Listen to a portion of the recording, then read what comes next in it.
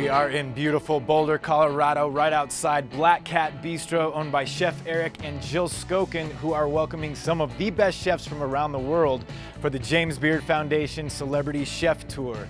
They're gonna be cooking right in here for 150 people. There's a master mixologist, tons of food and drink. I'm excited. I hope you are too. Let's check it out.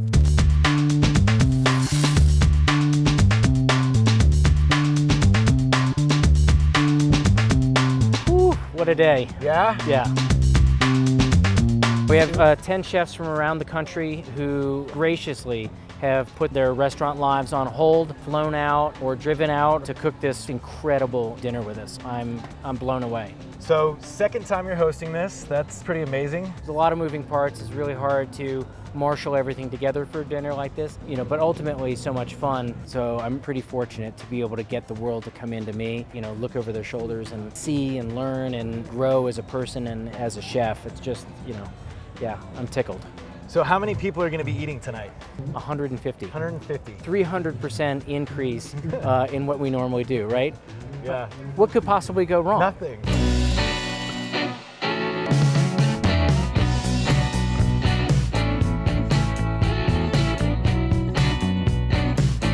I am sitting here with Jeff Black, the director of the James Beard Foundation Celebrity Chef Tour. Jeff, what do we have in store for today? Well, today's the day. We were out on the farm yesterday. The chefs were picking vegetables and checking out the livestock. And today we are setting up for the Celebrity Chef Tour dinner.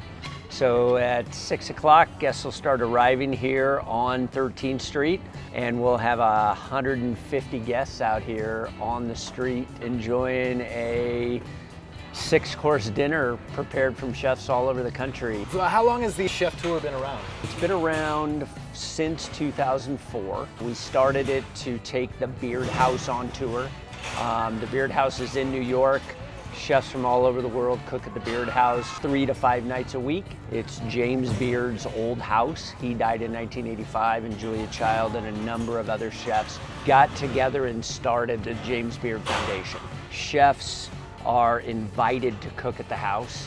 They travel to New York, cook in his house. People eat in the bedrooms, in the dining room, in the sitting room, in his library, and it is literally a house.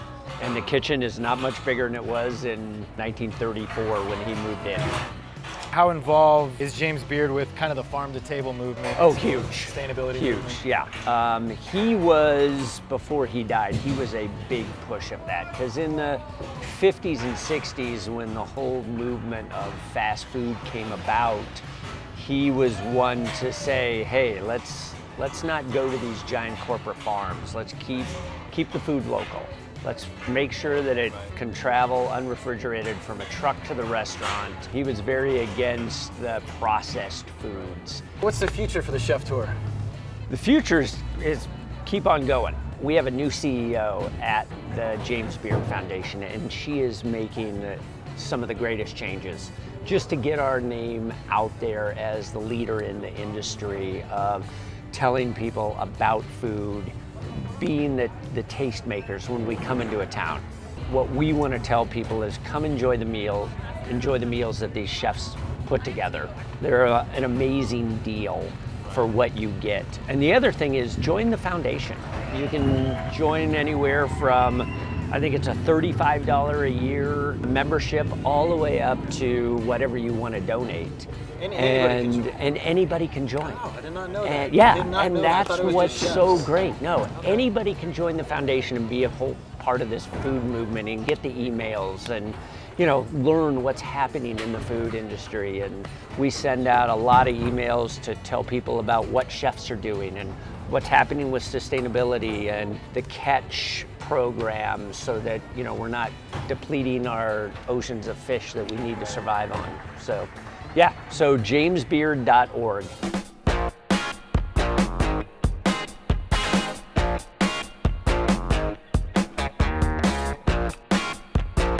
Our restaurant's called Cloverdale Farm and Restaurant. So we have a small farm outside of Steamboat Springs where we try to source as much as possible for our restaurant.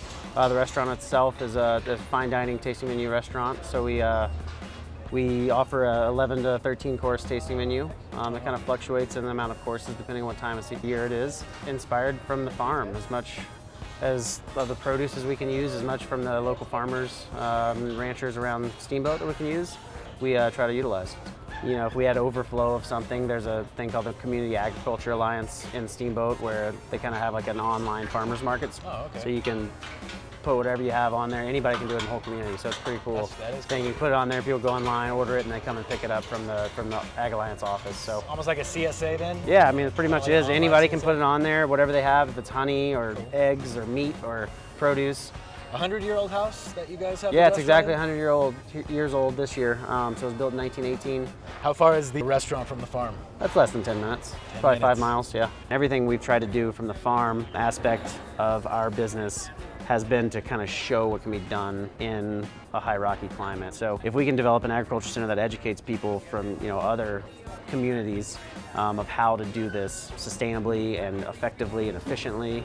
Where do you get your flavors from, or what are the big influences on your flavors and your cooking style? A lot of times it's from necessity, I guess. Like, having a farm, you're getting the things that are coming to your restaurant beyond your choice necessarily, you know what I mean?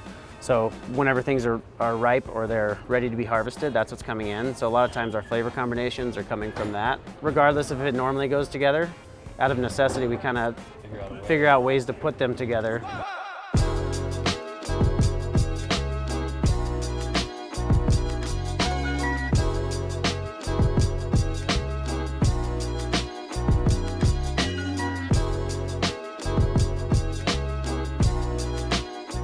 Up on a farm, correct? Yep, my parents grew up still on the farm in Sparta, Wisconsin, so just a little bit northwest of Milwaukee. It's been in our family since the 30s, I believe my grandfather got it. Was dairy for a long time. We've always done crops on it, and my father switched over to beef in the 70s. Obviously, we're pretty self-sustained growing up on the farm and growing our own products and canning and processing and dealing with the winter and processing animals along with it. We grew up that kind of lifestyle, so there was always cooking for the most part within our household, and just kind of something we fell into right out of high school. We just kind of stayed with it and went into restaurants, and it was familiar and pretty soon became fun, and 20-some years later, still doing it, yeah. And so Ardent was your first one? First one, yep. Ardent will be 5 years the end of October. How did ramen come about?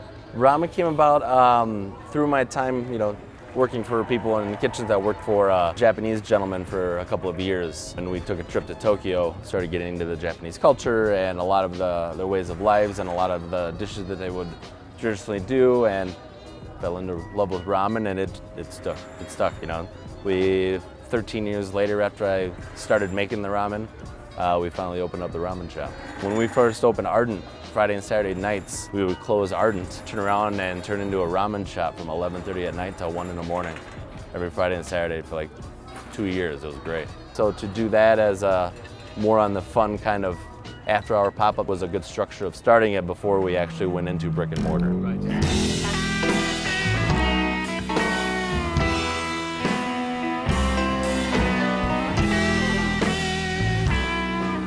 Our huge part of who we are is, sustainable seafood sourcing. We're really mindful of where we procure our seafood and just trying to keep things fresh. We are a restaurant partner with Monterey Bay Aquarium. I'm part of their Blue Ribbon Task Force, which is just a group of chefs from around the nation that work together to get that sustainability word out and educate people on that.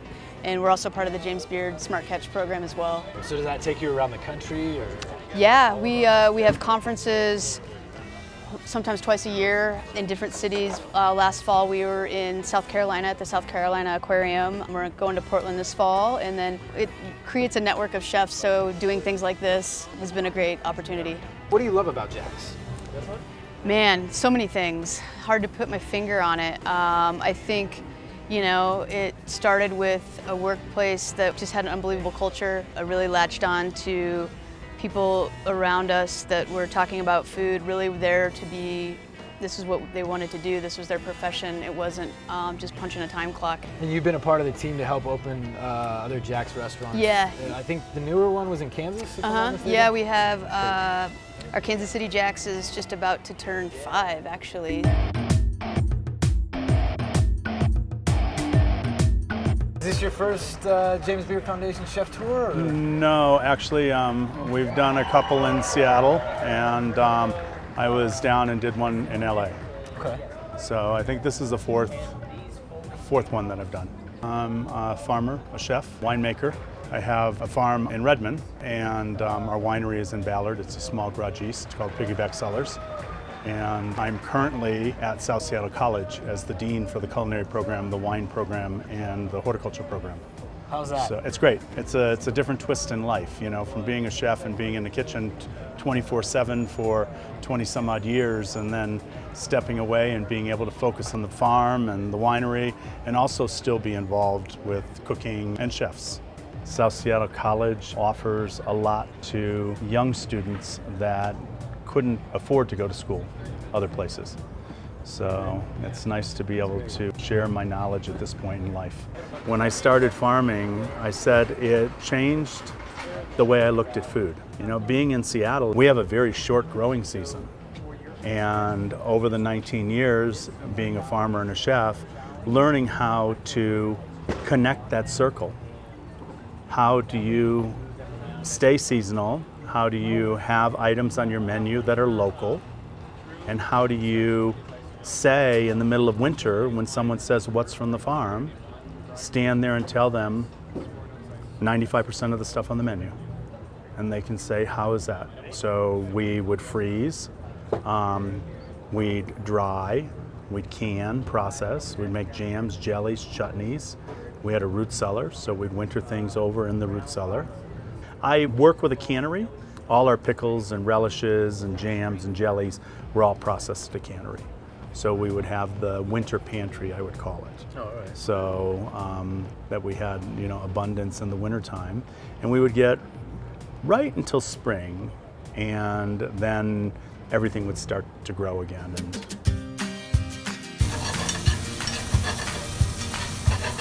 So what's your background? I was a Chili's to-go girl when I was 16 and kind of just fell in love with kitchens right then and there. So worked in a lot of kitchens, then went to the Culinary Institute of America in Hyde Park, worked at the Spotted Pig in the city, and then burned out a little bit and farmed, and now I have my own place. What were the challenges of opening up your own place? Ugh.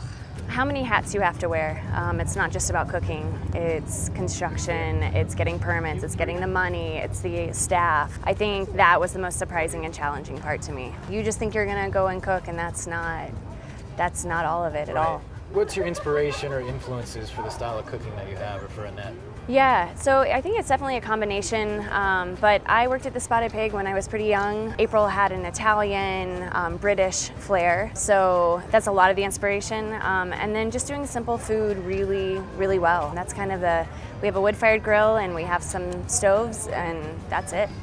What's the future for you and Annette? Are you hunkered down for now? Or I'm hunkered down. Cool. I'm not doing anything else. This is it. It's my baby. You know, I've always said if we do something else, then I'd probably close this chapter and start something new. But the way we kind of have our restaurant set up is this is my second Saturday night away in a year and a half, and so it's a small crew, and I like being there. I like cooking every night. So.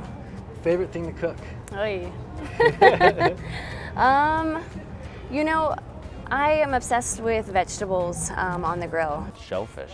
Okay. I just love it. I really enjoy wintertime and braising and hearty flavors, and when things marinate and the sauces can sort of build those layers. It's always been my favorite thing to cook, fish. I've worked in Seattle for most of my career, so I was obviously surrounded by fish and seafood and all the freshest, everything from the ocean. Favorite thing to eat at the moment? Always shitty takeout Chinese food. I can't say pizza, huh? No. Yeah, you can say pizza too. Bitter greens, something that has a little bit of a bite to it. Cajun food. It's probably my favorite thing. It's nostalgic. If I can have gumbo or red beans and rice or jambalaya is probably my favorite. My favorite food is today's food. I love going to the market and using the things that I see there as the inspiration. That's a little tiny step that everyone at home can do, right? Become inspired by the vegetables, right? And then open up the index to the cookbook. Oh, leeks. Oh, that sounds great, right? And then away you go, right? That way you can let the food of the moment, the thing that's really perfect, you can let that determine, what's going to be on the dinner table tonight.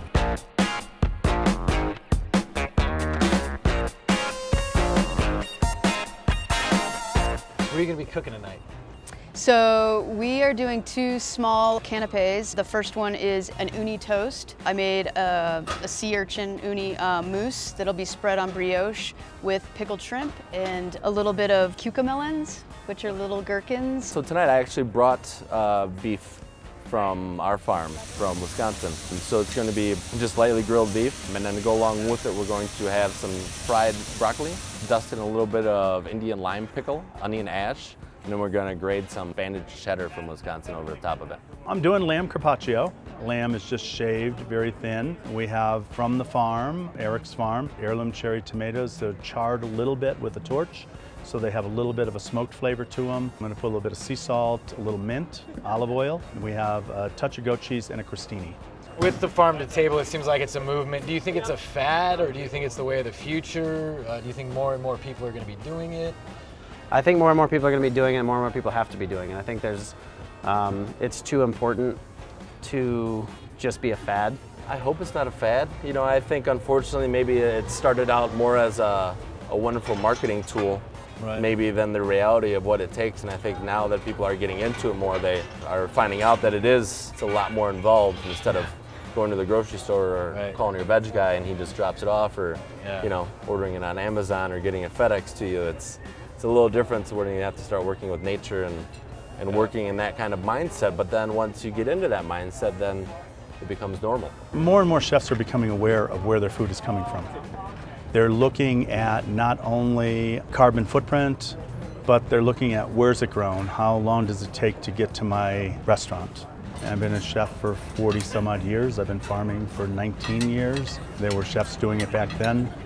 There are chefs, young chefs, that are still involved in the movement and taking it to a different level. Because I feel like if a lot of people claim that they are farm to table, then it really takes away from those places that are busting to make it happen. But I do hope that people start to recognize where food's coming from, what it takes to get it, and with climate change and things changing, seasons are changing, I think that we need to stay in line with what's available instead of carting things, you know, from Mexico in the dead of winter. So I hope it's the future.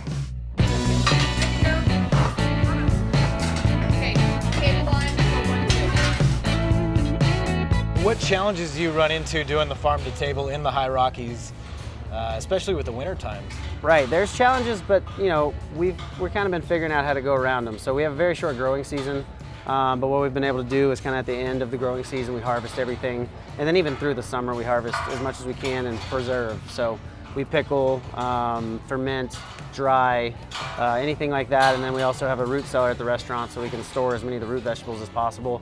Put them down there. We use the moist sand technique, so we bury them in moist sand. They hold their energy, and then we use them throughout the winter. Obviously, you're working with nature and seasons and, you know, weather-wise and anything that happens, and trying to do that in a timely fashion, knowing your quantities, knowing what's coming in, your seasonality on this might only last for 3 weeks. You know, especially in the Midwest, our growing season's a lot shorter than a lot of the other places in the country. So, you know, we need to make the most out of the 4 months or so that we're going to have product-wise. During the winter, I have a hard time saying we're farm to table just because it's Colorado, and you know, there are a few restaurants out there doing it and just serving root vegetable. And I think also getting people to understand that you have to pay more for farm to table food. You're paying the farmer more, and it has to translate to the diner as well. So that's, I think, a huge challenge. If someone wanted to follow in your footsteps, yeah, being a restaurateur, a chef, what advice would you give them? Put your head down and work. You know, I think there's a lot of young chefs that are looking to open a restaurant from the get-go, and there's so much to learn in between. If you're gonna develop a farm, I would really talk to people. There's such great agriculture communities everywhere you go. Like I know here in Boulder, I know in Steamboat, like the agriculture community is so tight, and they're just like always willing to offer advice. Learn every day from everyone you come in contact with. Work hard, keep smiling, and have fun. Whatever it is you're doing, do it really well, and you'll be successful. Awesome. Yeah. Thanks, Chef. So, thank you. My word of advice is take the first step.